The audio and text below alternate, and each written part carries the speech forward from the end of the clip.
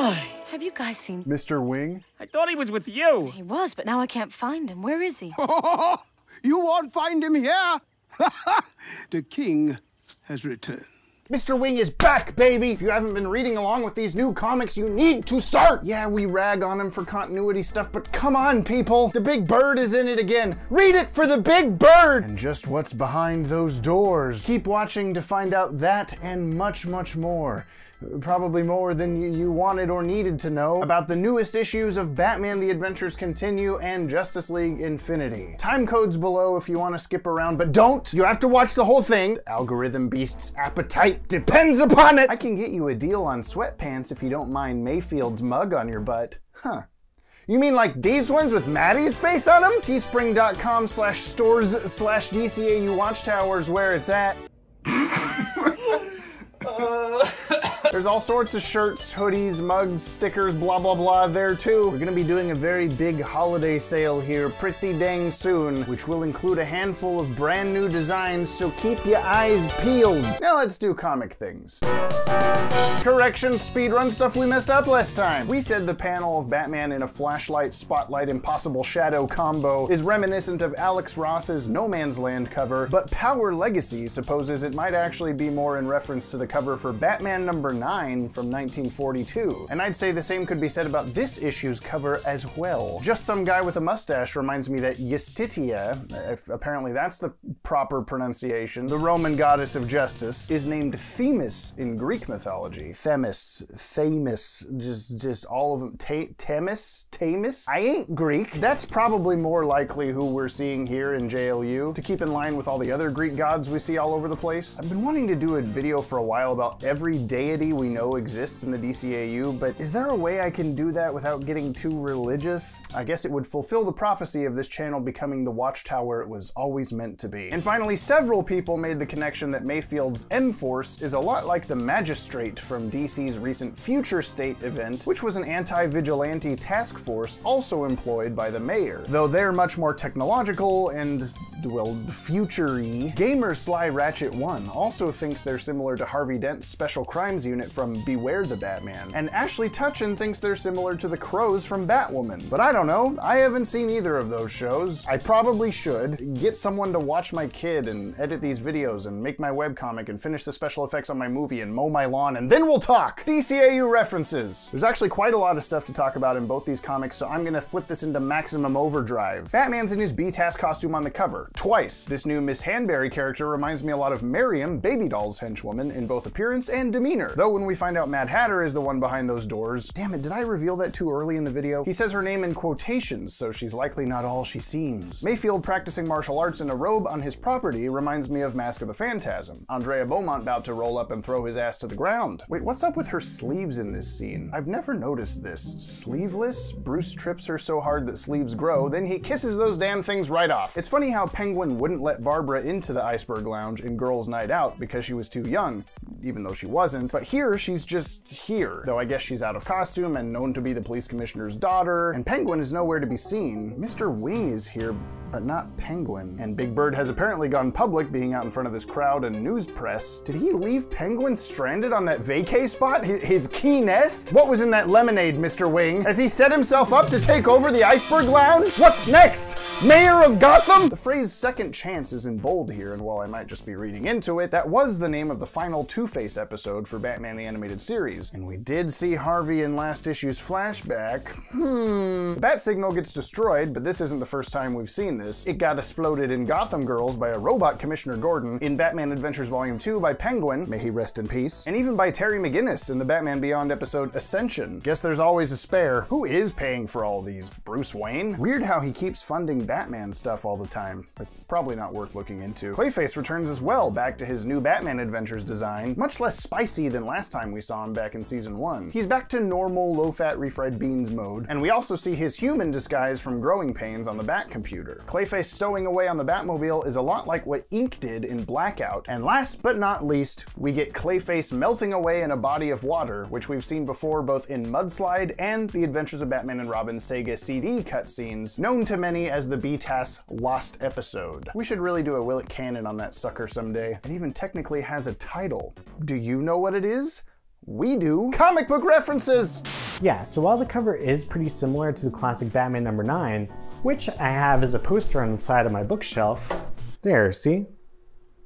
It's also kind of close in design and tone to the Bruce Wayne Fugitive Volume 1 cover, which itself is reminiscent of the Uncanny X-Men number 141, which was the first part of the Days of Future Past story arc, and seemed to inspire the cover for Superman Adventures number 37. But we're not talking about Superman, this is a Batman book. Get it together. Batgirl, out of costume as Barbara Gordon, has a scene where she sits at a chair at a computer with a headset, which reminds me a lot of her Oracle persona. Meanwhile in JLI, they're actually doing the Oracle, but more on that in a little bit. We're still on the Batman stuff, remember? Mayor Mayfield comments, "What a mind, what willpower," which makes me wonder how Batman would do as a Green Lantern, but I'm definitely not the first to think about it. Batman in Darkest Night was a 1993 Elseworlds tale. Jeff Johns put a ring on it in Green Lantern number 9, and the Dawnbreaker of Earth Negative 32 in the Dark Multiverse was an evil version of Bruce with a power ring from Dark Knight's Metal. And who can forget Grant Morrison's Bat Lantern who hates weed in the Green Lantern Season 2 number 10, but that's probably the same guy from In Darkest Night. Maybe. And that's a lot of Green Lantern references for a guy who only admitted that Batman had some willpower. We're not talking about Green Lantern, we're talking about Batman. Get it together. The Penguin's private entrance at the back of the Iceberg Lounge has now appeared multiple times in the series. First in Season 1's digital chapters 13 and 16, as well as Harley Quinn and Batman number 3, where a group of villain hench people played a poker game, part of a prequel miniseries by Doubleton and Burchett to the 2017 animated movie with the vice versa title. When Clayface transformed into the ventriloquist, it may have subtly implied that Wesker was back in Arkham, even though last time we saw him in the Season 1 holiday special, he'd gone clean. But he's returned to crime a few times before, and describing him as meek as a lamb might mean that Wesker is seen as a loser in Clayface's eyes for leaving the life of crime. Clayface is probably better friends with Scarface. They both have faces. Harley is also mimicked by Clayface, despite seeming to be on the up and up last season in the same holiday special. But it's like they say, Arkham Asylum is kind of a revolving door. Oh, and look at that! All rich people do have the same windows. Did you get a Scoreboard plan for rich people windows? Maybe someday I'll have windows like that. Is this a good place for a Patreon plug? Patreon.com/DCAU Watchtower? Let's nod and say I did, I guess. Timeline stuff! While we don't have more timeline stuff than usual, this issue does give us a couple of substantial pieces that'll help us map out everything once the story's over. For instance, it's mentioned that Clayface's appearance in Mentors Part 1 was only a matter of months ago. While that was a year and a half ago for us, I do think that checks out. At least for now. That is, I guess, unless you take into consideration how Dini suggested Season 1 was before Justice League, and how Season 2 has kind of hinted to being concurrent or even after Justice League Unlimited, so long as you don't think too hard about how they contradict JLU, which is what I'm trying to do. I just gotta keep in mind that they're doing this as if Batman Beyond never happened, and thus nothing else after it matters, no matter how much they borrow from it. We also learned that Mayor Mayfield stepped down from office 15 years ago, which feels like a pretty firm placement given that we know from last issue it happened in Batman's first year, leaving us 9 to 10 years between then and present day BTAC due to the time skip in Mask of the Phantasm. Can't believe it's been 10 years. Another 4 years from there to Batman The Adventures Continue Season 1 on account of Jason coming back after 4 years, and then the couple of months we just mentioned. Not a lot of wiggle room to work with once we lay out our complete BTAC timeline, but who knows, maybe the wiggle room won't even be necessary. At least, that's what I have to keep telling myself. An entire room dedicated to the Australian children's musical entertainers, The Wiggles, is a waste of time and money, Maddie. Why would you even want that? It doesn't matter that their popularity skyrocketed in the wake of 9/11, something that I learned from Wikipedia. Let's see, what else was there? Hamilton Hill Jr. was Dick Grayson's fraternity big brother at Gotham State University, so I guess he's a year or 3 older than Dick. Mayor Mayfield knew Thomas Wayne, which I guess is timeline info in the sense that it happened in the past. I wonder if that'll play into the whole Court of Owls thing they've got going on. And then there's, Nightwing's hair! How many times am I gonna have to talk about this? Why is it ponytail length now? He just cut it off last issue. Hair takes a month to grow half an inch. Is he a metahuman with hair growing superpowers? Is the ponytail clip-on? I was supposed to say DCAU review suggested the metahuman thing, and now I have to get. Am I even here to timeline things anymore? What is the point about this? I'm just yelling about hair now. Seriously, there's gotta be something better I could be doing with my time. Maybe even building that Wiggles room. My talent is wasted here. I wonder if James has something else that I could be doing on the Watchtower. Other/miscellaneous. Mayfield himself gets religious in this issue, which is yet another example of this comic doing something that couldn't have been done on the show. Broadcast standards and practices forbade reference to religion on Fox Kids, among a dozen other you can't do that on TV things. Hence this old Bruce Timm drawing showcasing every single one of them. Another iPod phone in 1990-2021, and Clayface acts much more overly theatrical than we're used to in his DCAU version, but it's not unlike his character from the Harley Quinn animated series. The name is Clayface, thespian extraordinaire recently portraying the juicy role of country boy bartending in the big city. I thought you were playing the role of literal piece of shit. But he's probably also under Mad Hatter's mind control, so I'll let it mudslide. And we get more pop culture references in this issue than you can shake a lion-headed hypnosis cane at. Mr. Wing calls Bruce Wayne John Wayne, actor from the 20s through 70s, most famous for his Western films. If she don't know who John Wayne is, she's too young for you. Barbara mentions Mary Poppins from Mary Poppins. I'm Mary Poppins, y'all! Nightwing calls Mayfield the Walking Dead, which is an age-old phrase describing someone who by all accounts should not be alive, but also of course could be in reference to the AMC TV show, which started in 2010. I wouldn't be surprised. See HBO Max et al. Bruce mentions Tweety Bird from Looney Tunes, which on top of Looney Tunes playing in old Bruce's living room in Return of the Joker and a handful of other quick nods, is more evidence that Looney Tunes is fictional inside of the DCAU. Which of course we all know is part of a computer server adjacent to the one inhabited by the Looney Tunes characters, who themselves have their own versions of Batman and Green Lantern. I'm not gonna get into this again. Goodnight Nurse is a 1918 Buster Keaton silent film and a 2000s New Zealand punk band, but supposedly originated with World War I soldiers due to so many being hospitalized. Though it might also be an Animaniacs reference. Hello, nurse! Similarly, old age is a shipwreck is indeed a saying, Mr. Mayhem, credited to Charles de Gaulle, former president of France during World War II. I'm not even gonna try anymore, just I am so white, okay? Leave me alone. But speaking of World War II, it's time for Justice League Infinity Easter eggs. It's a segue because Nazis. Correction Speedrun, again! Nobody commented on any painting that Darkseid's death was similar to, but Ellie at the very least suggests it's similar to that of King Kong, both in the pose he's lying in and being called a monster. Becca, the Wonder Woman from Justice League Gods and Monsters, is actually from New Genesis, not Apocalypse like I said last video. Thanks, Void Null. You just have to be right, Void Null. No, thank you for commenting. And lastly, while I said Darkseid and Diana playing chess reminded me of JLU's Wake the Dead, graphic content, great name by the way, suggests it may be more thematically based on the trope popularized by the 1957 Ingmar Bergman film The Seventh Seal, wherein the protagonist plays chess against death. Or, you know, Bill and Ted's Bogus Journey. I think that's more likely. Sorry.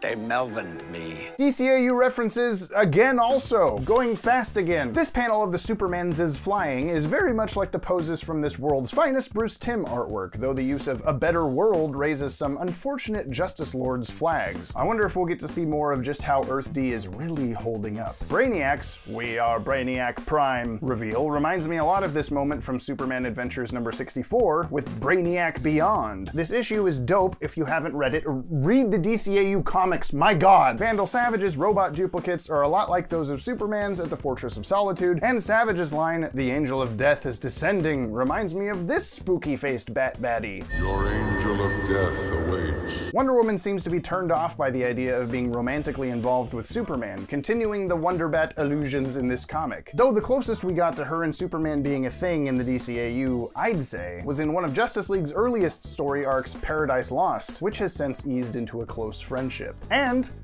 oh look, An Andrea Donoso cameo. Look, that's probably the most deep cut, you have to know the DCAU as much as we do reference that I have ever made, and I'm not sorry. Comic book references parte dos! Meanwhile, at the Hall of Justice. Not really, but somewhere in the DCAU multiverse. When Superman ponders about what it'll be like years from now, when everyone I know and love is gone. It's very similar to his opening lines from Superman Beyond #1 by J.T. Krull and Howard Porter in 2012. While based on the Batman Beyond animated series, the comic was technically part of that pesky old Earth 12 continuity, but who's counting? Oh yeah. We are. Vandal Savage wrenching Jean from Mars and into his laboratory is a lot like Jean's original comic book origin, where Dr. Erdell accidentally teleported him to Earth, which was adapted in DC's The New Frontier. Plus, the Earth X Jean finds himself in a similar predicament to the Flashpoint Superman, who was also decrepit when found and rescued from a lab by other superheroes. Visually, the Earth X Jean bears similarity to Ray Thompson from the Justice Guild universe, as well as early Jack Kirby designs from the Black Magic comics, which dealt with horrors and deformities whose creepy stories served to inspire the creation of the Comics Code Authority. Well, the Green Lantern of Earth D's name was revealed to be Jorge. So not Jose Hernandez like in Earth D's first appearance in the Legends Crisis special that I mentioned in our video on issue #3. But that's okay. Wonder Woman's name wasn't Unati in that early version either. Things can change. However, Metallo of Earth X was confirmed to be Natasha Irons, even said out loud by Our Superman, who recognized her on his own, or someone filled him in off panel, because this is the first time we're hearing about it, even though we guessed it correctly first. Don't act like you already knew. You didn't know squat. Or maybe you did. That's cool. Timeline stuff too. This time it's personal. Memes. Wait, no, what is happening? What's going on? Ah! Okay, Justice League Infinity. There's gotta be more for me to talk about here, right? Let's see. This issue, Vandal Savage of Earth X says that he's 25,000 years old, which lines up exactly with what the main universe version of him says all the way back in Maid of Honor. The first time a meteor granted me power was over 25,000 years ago. Though, unlike his main universe counterpart, the Savage here is visibly ancient, which is kind of weird since we see a version of him that's at least 55,000 years old in Hereafter. I'm glad you enjoyed it. As a matter of fact, I did. But I've had 30,000 years to reconsider. Looks pretty spry for a guy who's got to be what? 55,000. So seeing him old and decrepit here came somewhat as a surprise. Though I guess sometimes it's different universe, different rules, so it's not like it's that big of a deal. Wait, is that really it? There's even less for me to talk about here? No, this is my thing. I get to be on the Watchtower. Me. Other/miscellaneous, the Squeakquel. These guns definitely took a cue from the Dr. Evil School of Dance. Earth X Aquaman mentions Lemuria's sacred spires, Lemuria being a supposed sink beneath the waves continent beneath the Indian Ocean, very similar to the concept of Atlantis, and may be intended to be from where this Aquaman hails. Superman D name drops Göring as the stand-in for Adolf Hitler in this universe. Hermann Göring, I don't know, was a real-life Nazi leader, president of the Reichstag, just prior to Hitler. Why is Hitler's name so easy to... Why couldn't he have an easy name? The Nazis having a castle base reminds me a lot of the Captain Carter What If episode and the Full Metal Alchemist movie, but I think the actual Nazis had castle bases too, right? I blame pop culture for my knowing fictional universes' histories better than that of my own. At least I can teach my kid all about the tragedy of Darth Plagueis the Wise. And check out these Nazi Chitauri hovercrafts, man! The statues in Vandal Savage's throne room, which include a Spanish conquistador and a couple of Greek or Roman archetypes, sorry Justitia, it's one or the other, allude to classic comic book Vandal Savage history, where he literally was most notable historical dictators like Genghis Khan. And calling himself the chess master refers to one who has mastered chess, but also was the name of a series of computer games that launched with Chessmaster 2000 in 1986. Superman associating the name Zod with the worst in existence really has me wishing we could see the DCAU's Zod. Is it this one? Is it this one? Is it this one? W.B. Yeats is directly mentioned, including even more lines from the Second Coming poem, from which the widening gyre line comes. And next up, for in that sleep of death, a line from the famous To Be or Not to Be bit from Hamlet, which is also the origin of the BTAC episode title, Perchance to Dream. Kevin Conroy even played Hamlet in the 1984 New York Shakespeare Festival. Now you know that. Scoreboard! We get to up the points this time! For JLI, we get a point for correctly predicting the Infinity One javelin would get destroyed, and another point for guessing this would be the Mirror Cracked Part 5, and another point for guessing that Metallo X would be Natasha Irons. That's 3 points on the board, baby! I knew this would start paying off sooner or later. All our guesses from all of this are just going to be proven right or wrong in one fell swoop when these comics end, which is only 2 more issues for Justice League and 1 for BTAC, until they inevitably announce a BTAC holiday special for season 2. Boom, boom, boom. We can't use this music cause it's copyright. For BTAC, Mr. Wing did return, but not as the head of the Court of Owls yet, so I'll give us half a point. We're up to only -0.5 now, but wait a minute. I'm gonna go all or nothing on our scoreboard points and say that this is foreshadowing for a return of Mr. Wing, where he is revealed to be the one running the Court of Owls. Shit, I guess I'll set it to 0. Wait, that's higher than we had before. Thank you, Mr. Wing. I knew there was a reason you're our favorite. Never change. Conclusion. These 2 issues had some genuinely great moments. This part where Tim calls him Bruised Wayne and Bruce pulls a everybody gets one. I love it. And Clayface becoming other supervillains to mock Batman. Classic. JLI had some really great stuff too, as usual, like the moment of Wonder Woman meeting the other Superman. Very big anybody gets to be Superman energy. And the whole these people have been ground under the fascist boot heel for too long. I'll never pass up an opportunity to punch a Nazi. As far as the next issues go, I'm really excited to see the League and Alliance meet up with Amazo and wrap up this multiversal madness. And for the Batman book, who will the mysterious Miss Hanbury turn out to be? For whatever reason, that's what's got me most hooked. Barbara calls her an ice queen. It's Nora Freeze. The shawl actually worked. She's even wearing Mr. Freeze glasses. Okay, I just put that part in to make Maddie angry. Did it work? And yeah, you heard me right a minute ago. This was the second to last Adventures Continue issue of the season, and Justice League Infinity is almost done too. And while we've shared our personal ups and downs on all this for the last several months, it hasn't been a complete headache. It's ridiculously cool that both Batman the Animated Series and Justice League Unlimited have tie-in comics coming out in the 2020s. DC knows what they have, and that is millennials' nostalgia goosebumps. Give me these comics for the rest of time. I dare you. But I'm sure you can tell there has been some fatigue on our ends when it comes to these. And I guess that's the price we pay for trying to feel like kids again while having big smart adult brains that make it harder to look past the rough edges. We run a YouTube channel all about, hey, remember this DCAU thing? Or hey, I bet you didn't know about this DCAU thing. So we kind of have to be super analytical about it all. But at the same time, we're networked and or friends with a lot of the people that made or make this stuff. So it becomes harder and harder to stay critical. It makes it harder to come up with the funny stuff for these videos when screaming about that's the wrong battering isn't like the high that it used to be. I don't know why I'm gushing about all of this to you right now, but I guess the fact that these videos don't often do as well as, say, here's all of Superman's superpowers, or they used the wrong bat suit though, has been kind of getting to me a lot lately. These have been pretty fun while they lasted, maybe more last year than this year, but I'm also pretty glad to be able to stop forcing these videos into our routine soon. I think the algorithm beast and you all will also be happy about it. Happy to get back to our regularly scheduled shenanigans and our big epic storyline finale that we've been teasing for like 2 years. Thanks, COVID. Thank you so much for everything. I love you. Reading these comics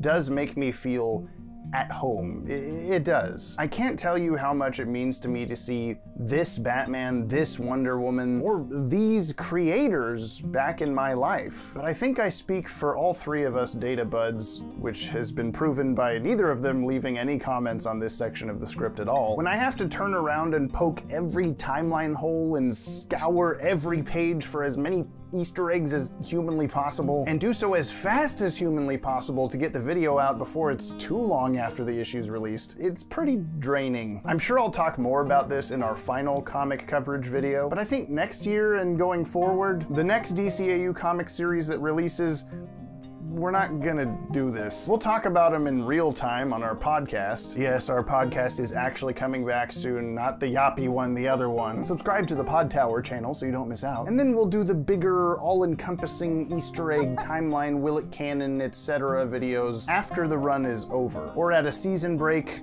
or whatever happens. I can't predict the future. If I could, I would have correctly guessed everything for the scoreboard, duh! All of that to say, thank you if you've been sticking around for all of these. I know there are those of you out there who commit to watching everything we upload, and I cannot thank you enough for that. It is the best thing ever. Thank you so, so much. And thank you even more if you give us human currency over on patreon.com/DCAU Watchtower. Head over there if you'd like to get access to a bunch of cool stuff that no other database can see or interact with. And especially whenever we're in a slump like right now, where like no video is performing well. We haven't had a hit since probably Miss Martian. That was like August? Oh God, was it July? Oh no. It's always amazing to know a Patreon check is gonna dump into our Watchtower Database savings account to help us pay our bills and save up for bigger and better videos in the future. You all kick so much ass. Thank you forever. And with that, I'll see ya in the next one. Happy Christmas! According to Home Depot, it's Christmas now.